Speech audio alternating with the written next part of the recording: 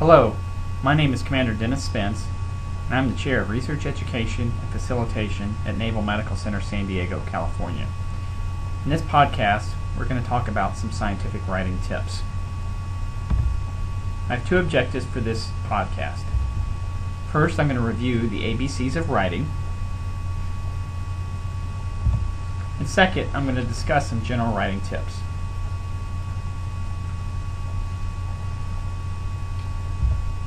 What are the ABCs of writing? A is for accuracy, B is for brevity, C is for clarity. A mentor of mine, Dr. Chuck Vacchiano, told me once the key to successful medical writing is always to remember the ABCs. When writing, one should always strive for accuracy, brevity, and clarity. You need to be accurate in what you write. When writing, you need to be truthful, correct, and exact. For example, in the beginning of an introductory section of an article on postoperative pain, you might write, "Many patients experience postoperative pain." While this is true, a more accurate and exact phrase might be to write, "In the United States, 20 million people each year experience unrelieved postoperative pain." Then you would go on to cite a reference to support this claim. The B stands for brevity. When writing, you want to say what you want to say in as few words as possible. Remember, medical writing is very purposeful. Many readers are busy professionals and clinicians just like yourself. And if you go on, they may lose focus and not continue reading your article. The C stands for clarity. In medical writing, you want to be very clear in what you say. Don't make it hard on the reader. If they have to work to figure out what you're trying to say, they will stop reading what you wrote. You're not trying to write for an English literature class or impress your readers with your literary skill. You're merely trying to express your ideas clearly. An excellent textbook to help you become a better medical writer is a book by Dr. Robert Iles called A Guidebook to Better Medical Writing. His central thesis of this book is that medical writing is a skill, and like any skill, it can get better with practice. In his book, he talks about the 7 fundamental errors which contribute to poor medical writing. In the next slide, I will go over those and point out some things that he's discussed in this book.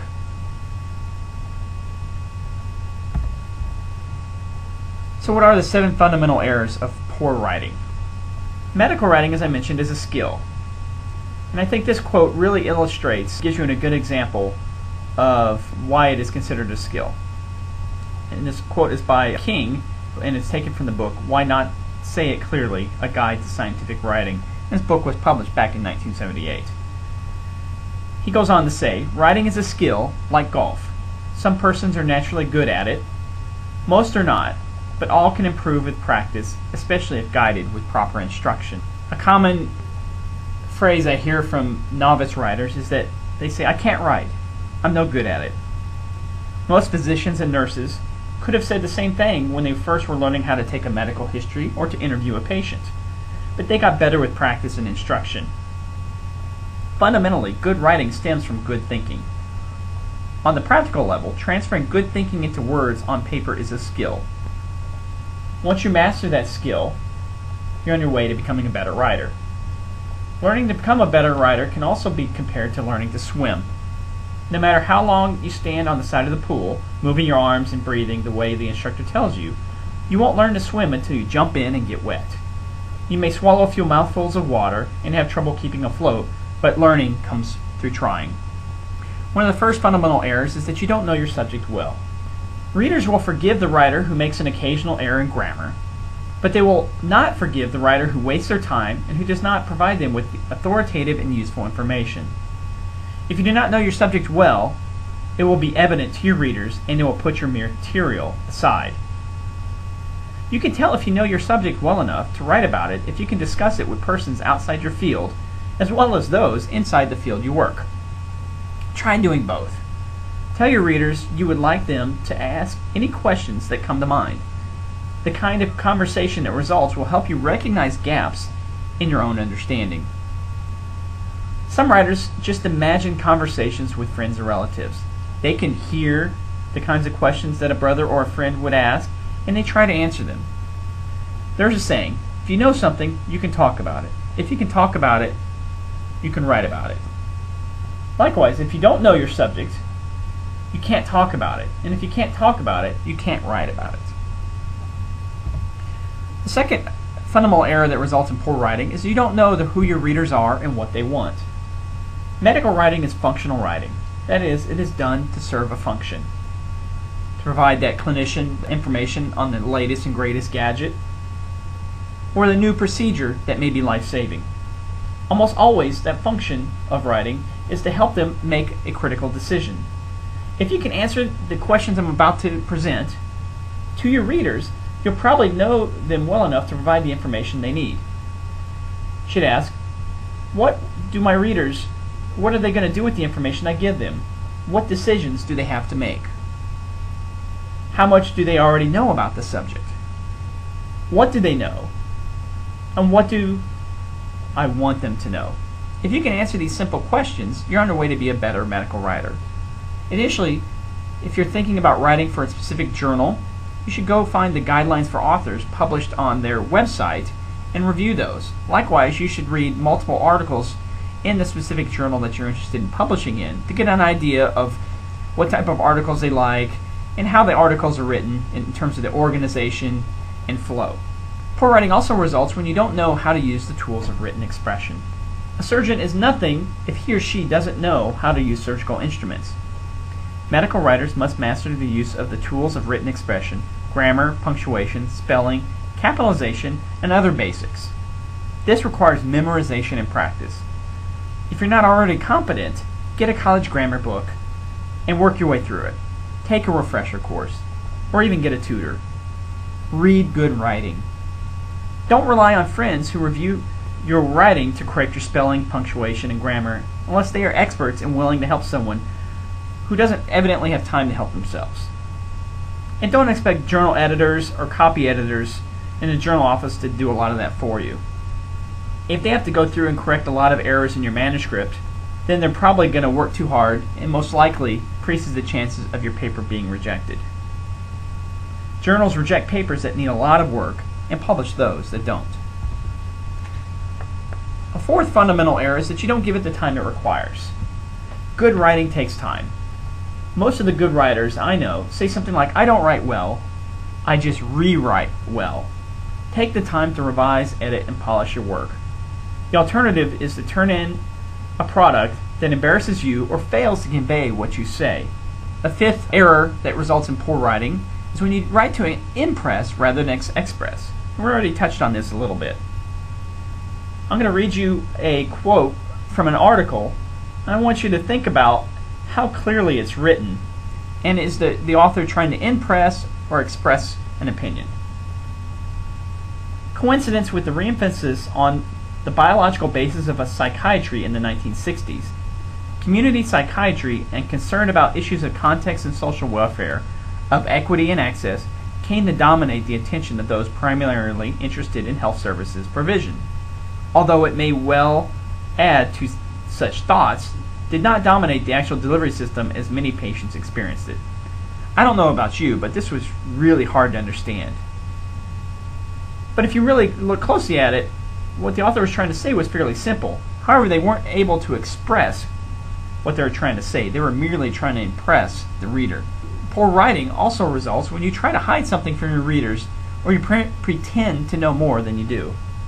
George Orwell wrote once that insincerity is the enemy of clear language. He could have been thinking of the introduction or discussion sections of some journal articles. Writers who are unsure of their grasp of a subject will fill an introduction or discussion with fluff to hide their ignorance. And finally, poor writing occurs when you don't try hard enough. The strength of your determination will often make the difference between good and poor writing. A sports reporter told about watching a young rider being thrown from a bronco at a rodeo school. The reporter said to an old rodeo rider nearby, "I thought that kid would stay on longer than that."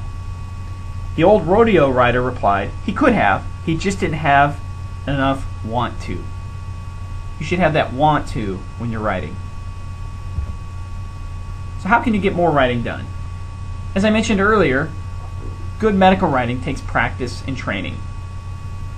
Just like the athlete who has to train hours and hours and years to get better, same thing can be said with good medical writing. Start simple and work your way up. Maybe write a case report, and then out of that case report, maybe ideas spawn about potential research topics, and you decide to write up a proposal for a research study. You conduct that study, and you write it up. The key is that with more practice, you'll get better at writing. Also, it's important to write short sessions rather than long, drawn-out ones. One of the problems is if you try and write for hours on end is that you lose your enthusiasm and you get fatigued. And when you get fatigued, you make more mistakes in your writing.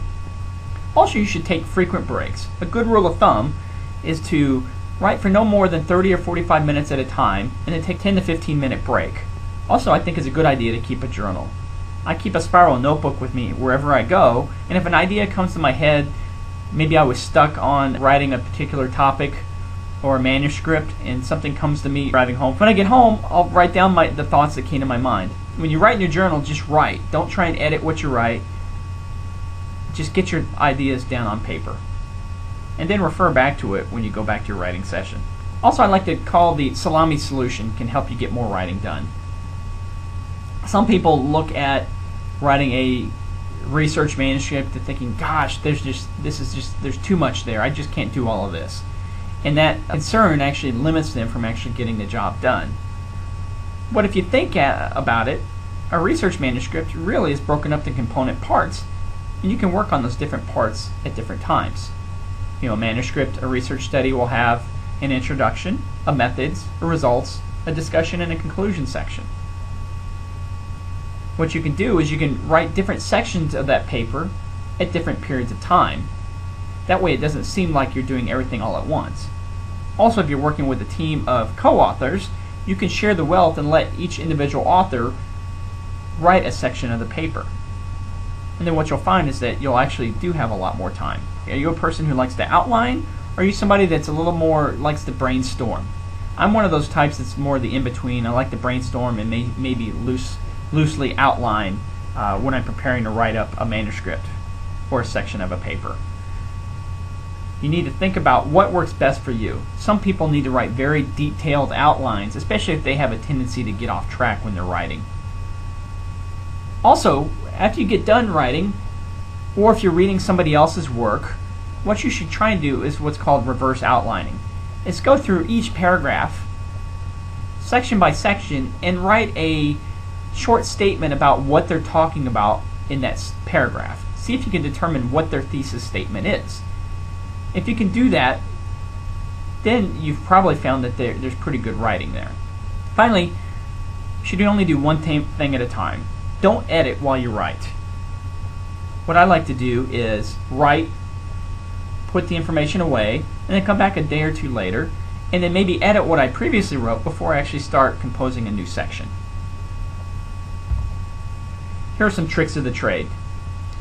When writing, you should be able to answer the following questions: the who, the what, the when, the why, the how, and also the what does it mean, and really, why is it so important? These last two things are especially important when you're writing about doing medical writing, because one, the author wants to know what does it mean, what do your findings mean in the larger context of published studies, and why are your findings so important, or why is it important for me to spend that time reading what you wrote? If you can answer these questions every time you write, you're on your way to being a better writer. Also, as I mentioned earlier, you want to quit writing before you run out of enthusiasm. Some writers even stop mid-sentence, and then they put the material aside, come back a day or two later, and they pick up where that sentence ended off. This is a good way if you feel that you're getting writer's block and continue off of what you previously wrote. Also, as I mentioned, you need to know your subject. Anytime you're writing, you need to really maybe first read broadly on the topic you're interested in, and then narrow down your focus in the articles that you read that are more pertinent to what you're writing about. But one of the problems with poor writing is when people write about a subject that they don't know. You also need to be interested in your subject. When I first started graduate school years ago, one of my professors said fairly early on that you need to choose a topic for your dissertation that you really enjoy and that you can find yourself researching for the rest of your career. Same thing can be said for writing. If you're assigned a topic, or you're just having to write something because you need to finish residency and you need to submit a research report or a case study, and your chief says you need to write this up, if you're not interested in it, you're not going to do a good job at it. Also, I'd like to list some ideas or jot some notes down before I write. Maybe I'll write a rough outline as I'm getting started, and that might help spurn some ideas. Also, it might point out some weaknesses in my argument or what I'm writing and where I need to go look something else up. As I mentioned, you want to compose in one session and edit in another. Also, you should ask someone to critically edit what you wrote. This should not be your friend or your buddy, someone that's going to be nice to you. You want somebody that one has experience in medical editing, and that is going to give you critical feedback that's going to ultimately help improve what you wrote. And when you get all that red ink back with that first draft, don't be alarmed, set it aside, and then go through it another day and go line by line and think, okay, what are they trying to say, and what do I need to do to make this clear? Also, if you remember those ABCs of writing, writing accurately, writing briefly, and being clear in what you write, you're on your way to being a better writer. If you'd like more information about how to become a better medical writer, even to learn how to choose proper words, write proper sentences, and even put good paragraphs together, Dr. Isles' book is an excellent resource. If you're stationed here at Naval Medical Center, San Diego, California, we have several copies in the Clinical Investigations Department that you can check out. Thank you.